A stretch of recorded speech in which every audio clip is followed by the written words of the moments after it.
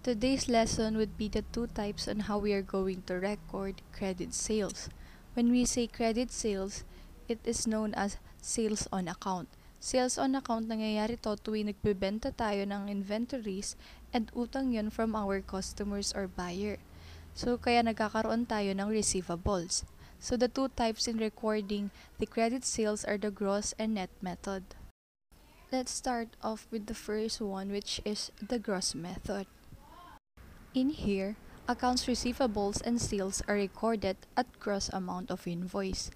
Pag sinabing gross amount of invoice, kung ano yung price ng inventory sold to customers as it is na yung amount na yon.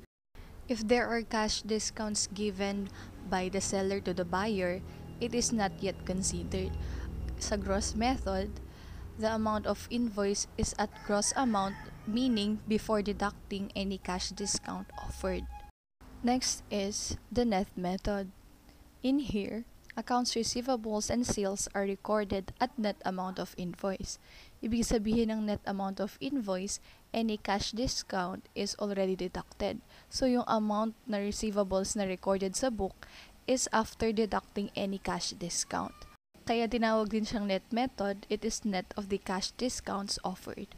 To fully understand the differentiation between the two, let's have sample transactions. So we have sale on account amounting to 4,500,000 with terms 2/10 and over 30. So the 2/10 represent the cash discount na kung saan the customer will be given 2% cash discount if paid within 10 days after the sale. So to record this under the gross method, the amount would be at the gross amount, which is 4,500,000. Hindi pa natin i-consider yung cash discount na 2%. The entry would be we debit accounts receivables and credit sales amounting to 4,500,000, which is under the gross method.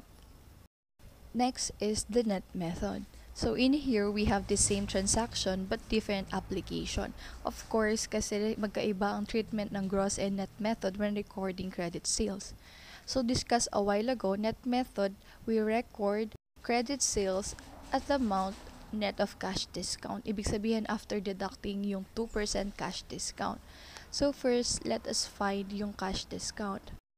4,500,000 multiplied by 2%, we will get a cash discount of 90,000. So that 90,000 is deducted in advance sa net method. So 4,500,000 less 90,000 na cash discount will give us a net amount of 4,410,000.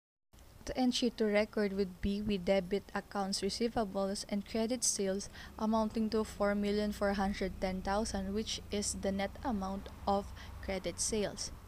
Next transaction under the gross method is collection within the discount period.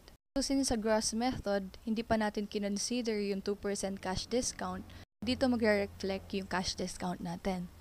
So the entry would be debit cash amounting to 4,410,000 and debit sales discount amounting to 90,000. So paano natin nakuha yung sales discount? We just multiply 4,500,000 to the 2% cash discount. After that, we credit accounts receivable amounting to 4,500,000 kasi nga we already collected kung ano man yung receivables natin.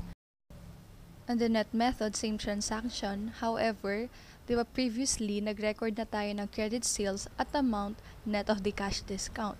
So, dito sa collection within the discount period, we no longer record a sales discount.